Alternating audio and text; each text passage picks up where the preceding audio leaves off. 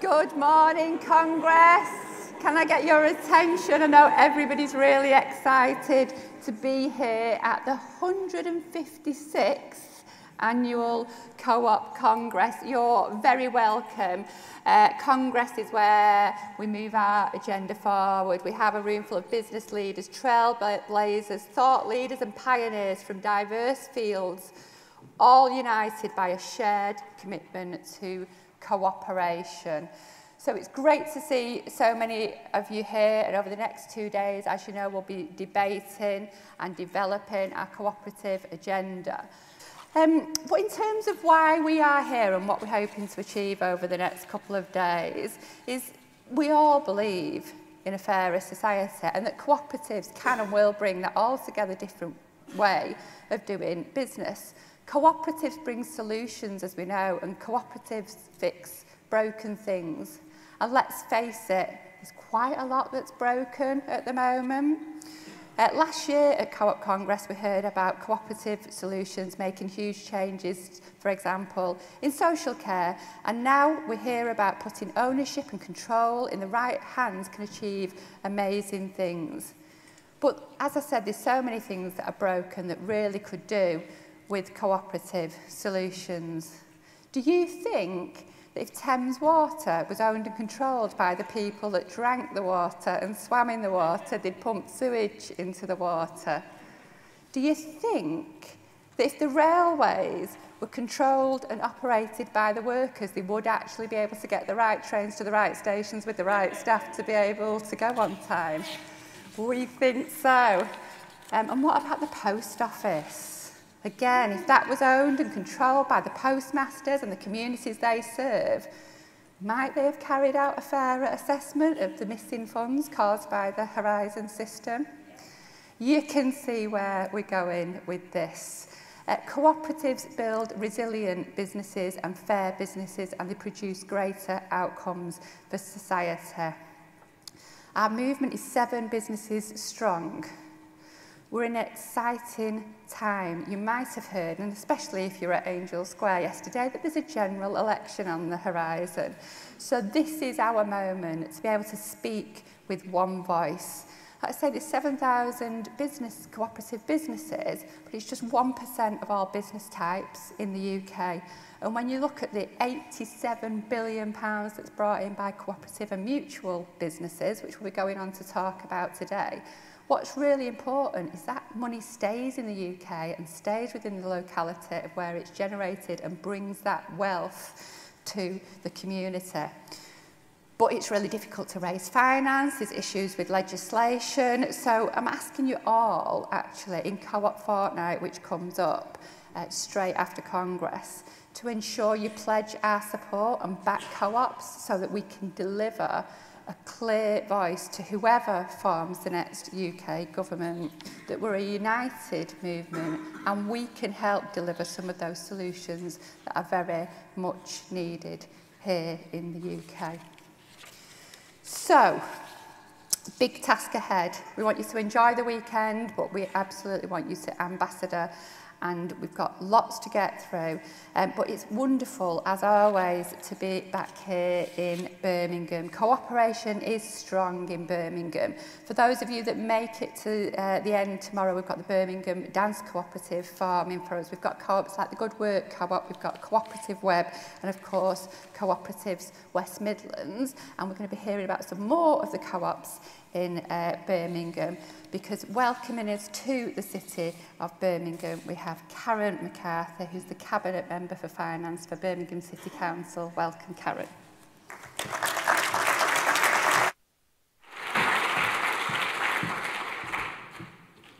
Thank you, and good morning, everyone.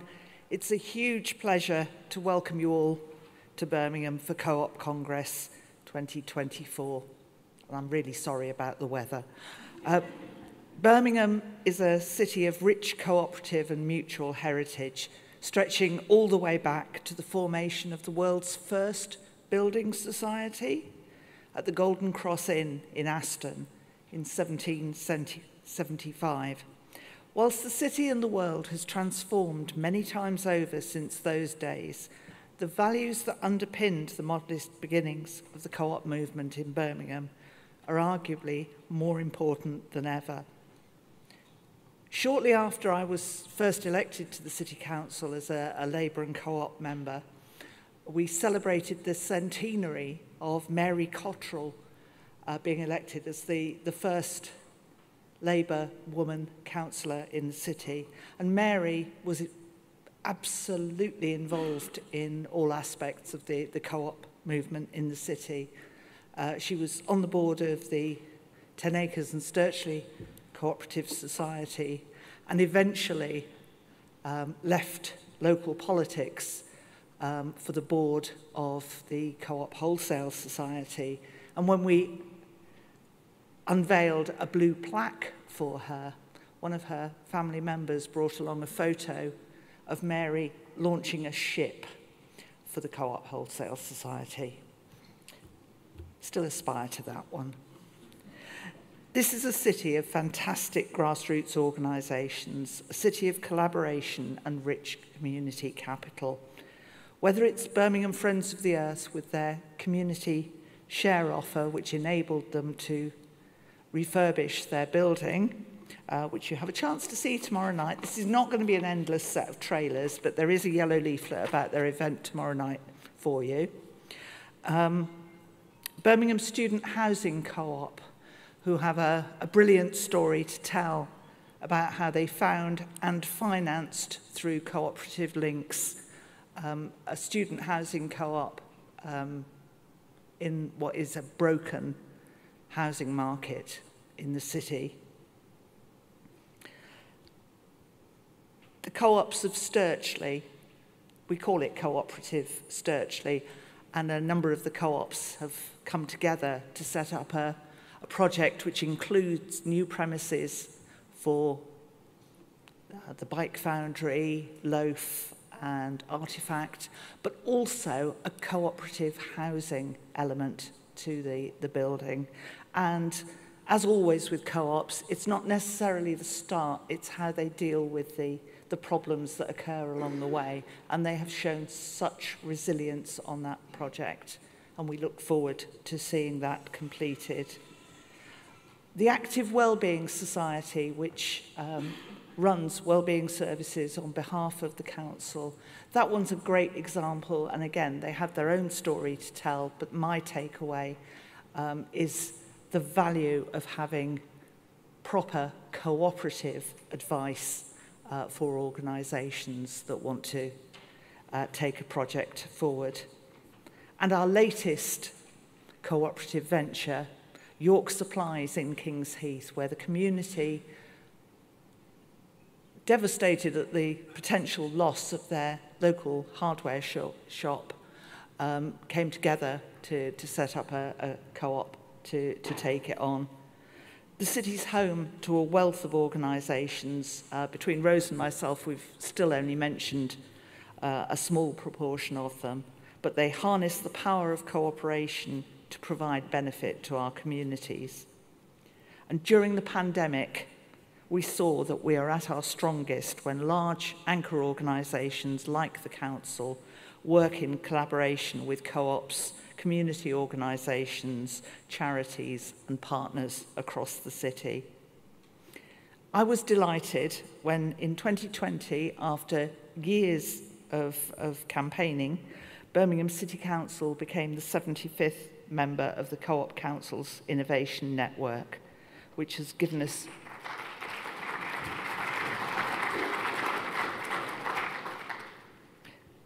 It's given us an excellent opportunity to learn from best practice from across the country and indeed beyond.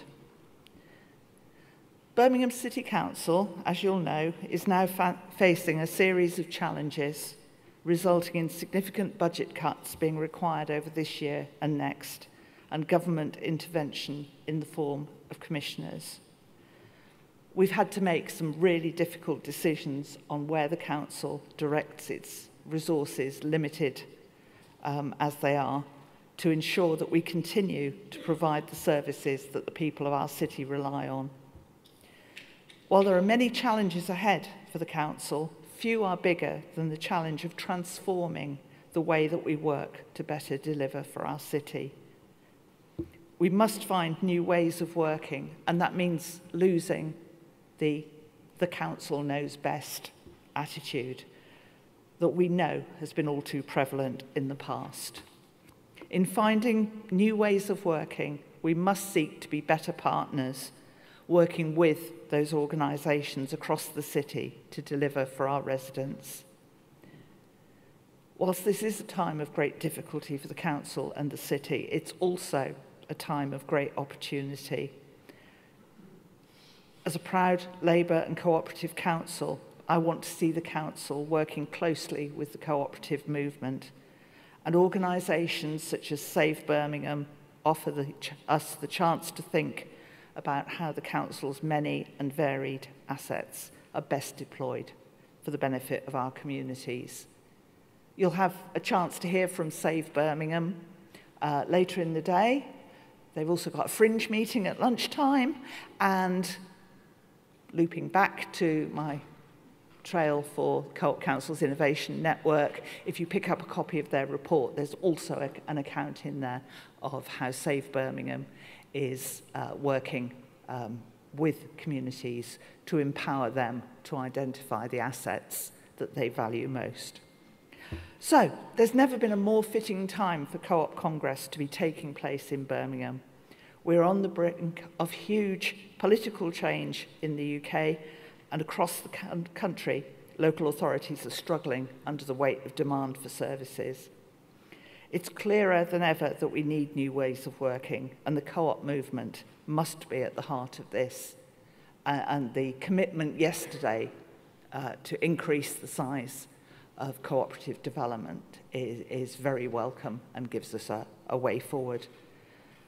I'd like to wish you all the best as Congress begins, and I hope that despite the weather, we'll welcome you back to Birmingham again in the future. Thank you.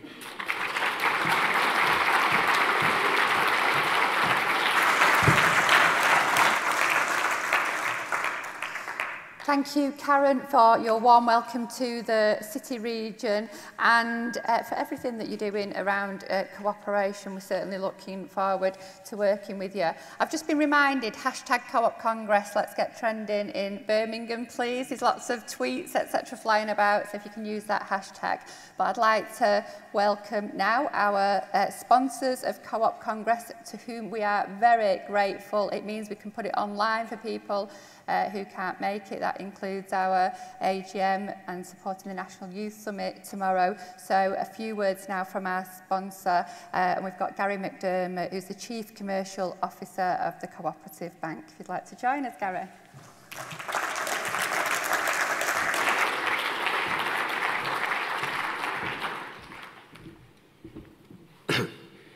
Thank you, Rose, for the lovely welcome, and good morning to everyone joining us today, either here in Birmingham or online from across the UK. I apologise for the gruff voice. It's the worst day I could have picked this week to develop one. Maybe the M6 travel this morning. But it's a pleasure to represent the Cooperative Bank, and I'm also pleased that we're supporting the Co-op Congress for the 4th year running. So not quite the 156 that Rose mentioned, but the last 4. Really proud to be supporting the Congress. The theme of this year's Congress, being Empowering Cooperation, is the one that we as a business have and will always champion. Our bank was formed in the early days of the cooperative movement, in 1872 to be precise, when the cooperative societies that made up the Cooperative Wholesale Society decided they needed their own bank to make it easier to trade and grow the market share of cooperative businesses. That was the beginning of the Cooperative Bank, and our heritage remains a source of pride for our customers and colleagues today. If you are a personal or business customer of the bank, and obviously I hope that many of you are in the room today, you may be aware that we're about to embark on the next phase of our story with the recent news that the Coventry Building Society will become our new home in Q1 2025. This seems like a good opportunity to provide an update on the deal and what it means for our customers and the business. As I said, we expect the transaction to complete in the first quarter of 2025, subject to regulatory approval and certain other conditions being met. And importantly, we don't expect that this will change the experience for our Cooperative Bank brand or services to customers, which we expect to operate for several years as is. Importantly, the future combined business, with over 90 billion of assets, will become the 7th largest in the UK, with over 4.5 million customers nationwide. Its scale and resilience will improve significantly. We'll be capable of bringing a much larger and broader range of products, services and value to customers. And crucially, the combination promises to benefit both new and existing cooperative and credit union customers too. The transaction really is quite momentous as it returns the bank to mutual ownership. And I hope you agree it's an exciting milestone in our history. We very much see the Coventry Building Society as an organisation with shared values and heritage, and feel the society is a natural new home for us. UK mutual banking models provide an alternative, credible and ethical alternative for both personal and business customers. The long-term service, value emphasis and sustainability focus of the sector offers customers the opportunity to drive positive change through their banking provision. So, whilst this certainly will be a big change, one thing that will remain is the Cooperative Bank's unwavering commitment to its values, the values that are shared by every single person in the room today.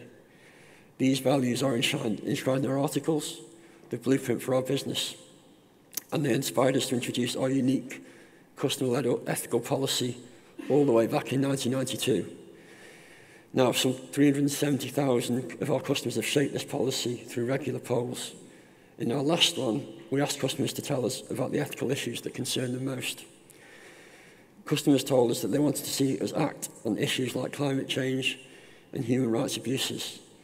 But importantly, a significant number wanted to see us supporting the cooperative sector and actively promoting cooperative businesses.